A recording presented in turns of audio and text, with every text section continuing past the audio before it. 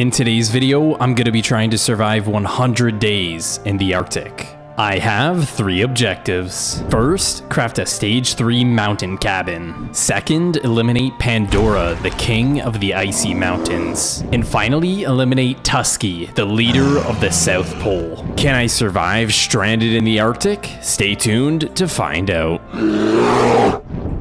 Do you want to fight the custom bosses you see in our videos? Consider subscribing to our Patreon. For only $5 a month, you'll have full access to our exclusive maps and private SMP server, which features our custom bosses and much more. Check it out, it's linked in the description below. Whoa, Mount Everest is a lot bigger in person. All of our training has led us to this moment. Let's get to it. Well, here we go. This will be a journey. Do you hear that? Avalanche, run! No, no, no, no, no, no. Ugh, where am I? Forest? Where's Forest? With no sight of Forest, I knew I needed supplies if I was going to survive in the Arctic. I started by gathering wood and some food. I knew I was lost in the Arctic, but take a look at this terrain. It's absolutely gorgeous with this massive tree here. In the evening of day 1, I gathered this remaining coal and buried myself in a wall for the rest of the night. In the morning, I decided to cook up the rest of my pork chops and traveled around getting a bit more food, and I ran into a pack of bison. I'm gonna leave these guys alone. On day 4, I found a great position to build my base on top of a hill. I went ahead creating the base out of spruce wood, and I created a little farm area on the back.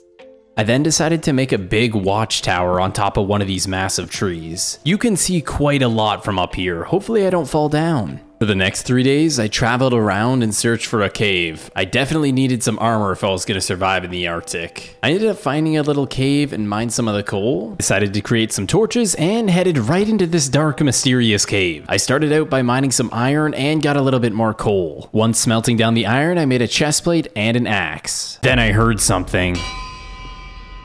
What the heck was that? I traveled down the cave to see what that noise was, and there was a light, what looked to be a campfire. As soon as I approached, it looked like there was an escape route leading all the way up the staircase. I ended up going to the top and found torches that led all the way over to the ocean. Whoever this was, they must have had a boat to get away. Traveling back down into the cave, I found a chest with iron, a shield, and some cooked pork chops. I disassembled what he had left of his base, and I created some iron leggings, boots, and a helmet. I then took the next 2 days to travel back to my base, and when I arrived, I opened the door, finding a sign with some weird symbols on it. What the heck does that even mean? I then climbed to the top of my lookout tower to try and find whoever was here. After looking around, I didn't see anyone. I spent the next couple days traveling around looking for some more life. On day 14, I found myself walking by these massive ice mountains, and close by I found an igloo, and suddenly I got jumped by some sort of Eskimo. I tried to juke him by turning around, and when he hit me, it did 4 hearts of damage. This was not a fight I wanted to be a part of. Spent the remainder of day 14 running away, and I found this big rock structure and found a good spot to hide as I watched the Eskimo running by, praying he doesn't find me. Couple more days go by, and in the distance, I see a massive structure what looks to be on a big mountain.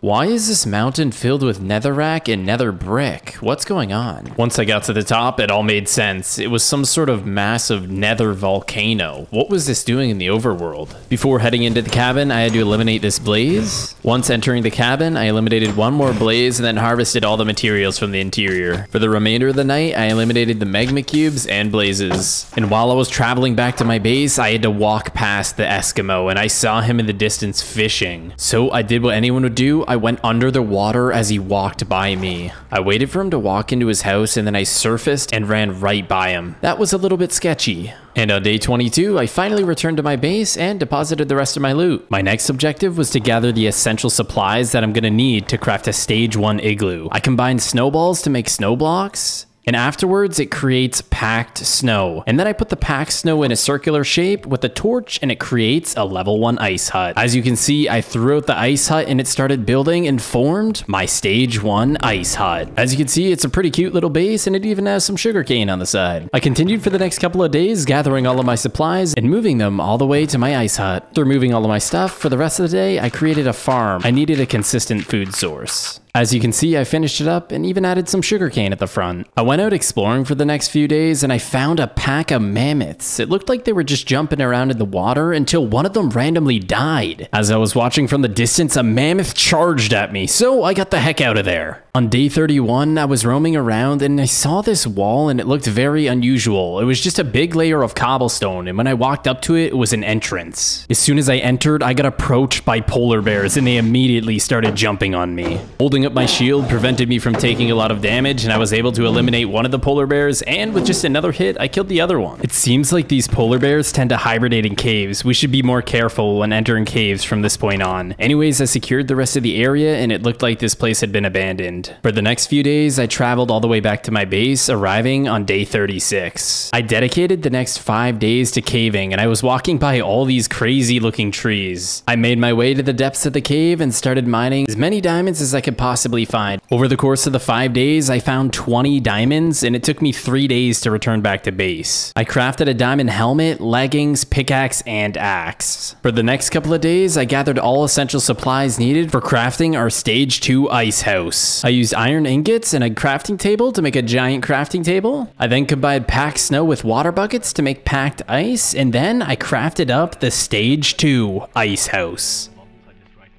In the morning of day 46, I found a good spot to build the ice house, and there we go. It started building and just appeared in front of me. This thing is freaking awesome. After creating the stage 2 house, I decided to build a little dock outside of my house to go ice fishing. I think the dock came out pretty cool. After the fishing dock was completed, I decided I wanted to make another wheat farm.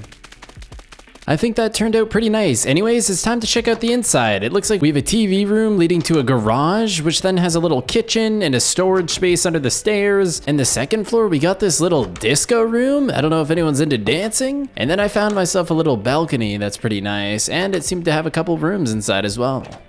In my house, I realized I still had no potions, so I headed back to the nether volcano in hopes to find some nether wart and soul sand, and I did, hiding on the side. I eliminated a few more blazes and worked my way down, farming all of the soul sand and nether wart. Returning back to my base on day 53. I mined out the entire kitchen table area and created an area to grow nether warts, and decided to make this my brewing area as well.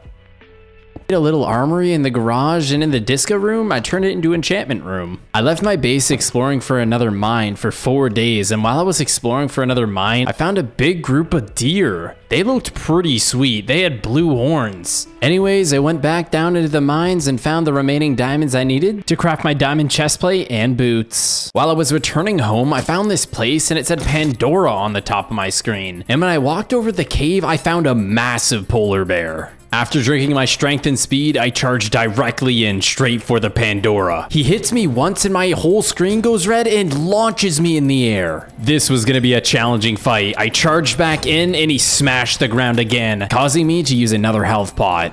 After healing, I went back in and looked at my health and I was back down to half HP. This thing does insane damage. I charged back in for the final time against the Pandora. He smashes the ground and I get the last hit, eliminating the Pandora. It dropped polar bear fur, which I'm gonna use to make polar bear armor. 3 days of traveling later, I arrived back at my base. I started by combining my diamond armor with the polar bear fur, creating polar bear armor. I also combined a diamond sword to create a polar bear blade. Then I went up to the disco room and fully enchanted all of my armor and blade. As you can see, this polar bear armor and blade looks freaking insane. I spent the next 4 days, traveling to this Eskimo's house. You remember earlier he tried to kill me? Well, it was time to get my revenge. I went ahead into his chest, stole his saddle, and the rest of his loot. As I walked outside of the igloo, I looked both ways and got jumped, doing 4 hearts of damage in 1 hit. What kind of weapon is that? It does insane damage. Already going through 3 of my health pots, I block his hit and get a couple good hits in on him. It seemed like every time he was hitting me, I was losing nearly half of my health. I blocked another one of his hits, and after that, I got a couple good swings and eliminated the Eskimo. It took me a few days to travel back to base. Once I was back home, I decided to spend spend the next couple of days gathering enough supplies to create my stage 3 ice mansion. After gathering my packed snow, I made some more packed ice and decided to start creating my stage 3 ice mansion. And just like that, with 2 diamonds on the bottom, I created the ice mansion. Wasn't sure how big this was gonna be, so I went pretty far away and threw it. And suddenly my screen froze and a massive mansion appeared. This thing is ridiculous. Drop a like on the video if you're enjoying so far. Well, as anyone would, I wanted to see what this mansion had to offer, and I walked in and this place was freaking huge. Look at this, we even have a balcony overlooking our other base. Also went ahead and created another wheat farm here and moved my netherwort farm onto the balcony. I have a little chest area here for all my loot and created another wheat farm. For the next few days, I put torches all around the mansion and created new potions. 6 days of traveling through the Arctic, and I finally found a sign of life, a massive lighthouse. When I got closer, text on my screen came up that said Tusky. I had no idea what that meant. As I got closer to the White House, I realized it was a massive walrus boss, and after drinking my potions, it started spitting slimes at me.